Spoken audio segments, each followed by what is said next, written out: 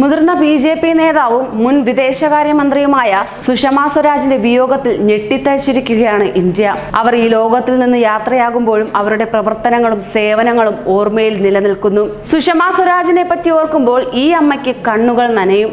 പാകിസ്ഥാനിലെ ജയിലിൽ അകപ്പെട്ടു പോയ സ്വന്തം മകനെ രക്ഷിച്ചു കൊണ്ടുവന്ന ധീരവനിതയെ അവർ നിറ കണ്ണുകളോടെ അല്ലാതെ എങ്ങനെ ഓർക്കാൻ? അതുകൊണ്ട് തന്നെ സുഷമ സ്വരാജിന് അവർ നൽകിയിരിക്കുന്ന പേര് ഝാൻസി റാണി എന്നായിരുന്നു. മുംബൈയിലെ ഫൗസിയ അൻസാരി എന്ന അമ്മയ്ക്കാണ് സുഷമ സ്വരാജ് ഝാൻസി റാണിയായി മാറിയത്. പാക് ജയിലിൽ തടവിലാക്കപ്പെട്ട മകൻ ഹമീദ് അൻസാരിയെ വിട്ടുകിട്ടാൻ വർഷങ്ങളോളം ഈ അമ്മ നടത്തിയ പോരാട്ടങ്ങൾക്കൊടുവിൽ സുഷമ സ്വരാജ് ആ അമ്മയുടെ ദൗത്യം സ്വയം ഏറ്റെടുത്തു. ഹമീദിനെ സ്വന്തം മകനെ പോലെ നെഞ്ചോട് ചേർത്ത് പിടിച്ച് പാക് തടവറയിൽ നിന്നും രക്ഷിച്ച് അമ്മയ്ക്ക് തിരിച്ചു നൽകി. കഴിഞ്ഞ ഡിസംബറിലായിരുന്നു സുഷമ എന്ന ധീരവനിതയിലെ അമ്മ മനസ്സ് മറ്റൊരമ്മയുടെ തേങ്ങൽ മനസ്സിലാക്കി പ്രവർത്തിച്ചത്. മുംബൈയിലെ വെർസോവ സ്വദേശിയും എഞ്ചിനീയറായിരുന്ന ഹമീദിനെ പാക് പട്ടാളം 2012 അറസ്റ്റ് ചെയ്യുകയായിരുന്നു. ഓൺലൈനിലൂടെ പരിചയപ്പെട്ട പെൺസുഹൃത്തിനെ കാണാനായി അഫ്ഗാൻ വഴി എത്തിയ അൻസാരിയെ പാകിസ്ഥാൻ ചാരൻ എന്ന പേരിൽ ജയിലിലാക്കി. മകനെ വിട്ടുകിട്ടാൻ ഫൗസിയ അൻസാരി 6 വർഷം നീണ്ടുനിന്ന നിയമ പോരാട്ടങ്ങൾ നടത്തി. നിരവധി തവണ നയതന്ത്രപരമായി ശക്തമായ ഇടപെടൽ നടത്തിയാണ് സുഷമ സ്വരാജ് തടവിൽ നിന്ന് മോചിപ്പിച്ച് അൻസാരിയെ ഇന്ത്യയിൽ എത്തിച്ചത്. എന്റെ ഭാരതം ഗംഭീരം, എന്റെ മാഡം അതിഗംഭീരം, എല്ലാം ചെയ്തു തന്നത് മാഡമാണ് എന്നായിരുന്നു ഫൗസിയ എന്ന് പറഞ്ഞത്. മകന്റെ തിരിച്ചുവരവിനെ പറ്റി ഫൗസിയയ്ക്ക് ഒരുപാട് പറയാനുണ്ട്. മകന്റെ ദുർവിധിയെ ഓർത്ത് നിരവധി തവണ കണ്ണീരുമായി വിദേശകാര്യ മന്ത്രാലയത്തിൽ കയറിയിറങ്ങി. UPA ഭരണം കഴിഞ്ഞ് നരേന്ദ്രമോദി സർക്കാർ അധികാരത്തിലേറിയ ആദ്യ മാസം ഒരു ദിവസം രാവിലെ മന്ത്രാലയത്തിൽ നിന്നും ഒരു ഫോൺ സന്ദേശം വന്നു. വൈകിട്ട് 4 മണിക്ക് അത്യാവശ്യമായി മന്ത്രാലയത്തിൽ എത്തണം എന്നായിരുന്നു ആ നിർദ്ദേശം. തന്നെ വിളിച്ചത് പുതിയ വിദേശകാര്യമന്ത്രി സുഷമാജി ആയിരുന്നു. എന്താണ് ഇത്ര പെട്ടെന്ന് കാണണമെന്ന് പറഞ്ഞതെന്ന് മനസ്സിലാക്കാതെ ഫൗസിയ ആകെ പരിഭ്രാന്തിയിലായി.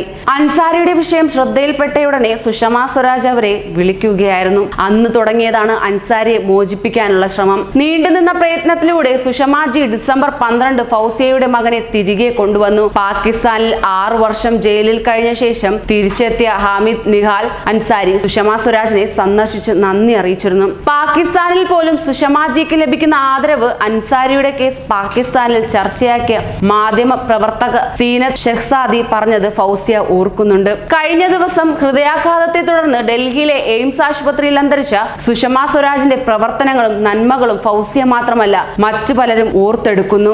ഇറാഖിൽ കുടുങ്ങിയ നഴ്സുമാരെ കൊണ്ടുവരാൻ കേരളം സഹായം അഭ്യർത്ഥിച്ചപ്പോൾ സുഷമ കാണിച്ച ആത്മാർത്ഥതയോടുകൂടിയ പ്രവർത്തനങ്ങൾ കേരളത്തിന് മറക്കാൻ സാധിക്കില്ല.